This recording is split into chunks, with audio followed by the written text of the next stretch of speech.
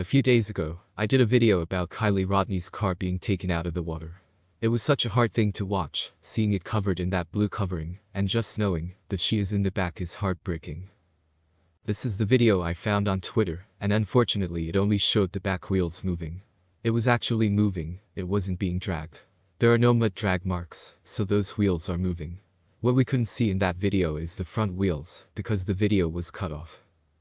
However, I'm a member of AWP's channel, and watched the full video of them finding Kiely Rodni's car. It is clear that the front wheels are moving too. That really raised some questions for me. They didn't talk about the gear the car was in during their video, but Jared from Adventures with Purpose made an appearance on Zavgirl's channel, and he made some very interesting statements. According to Jared, they never looked at what gear the car was in.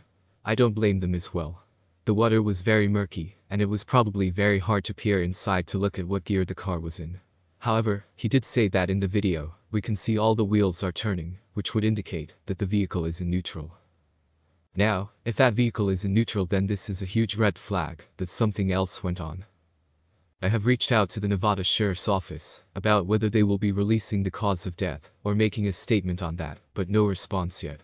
I will keep you all informed as always.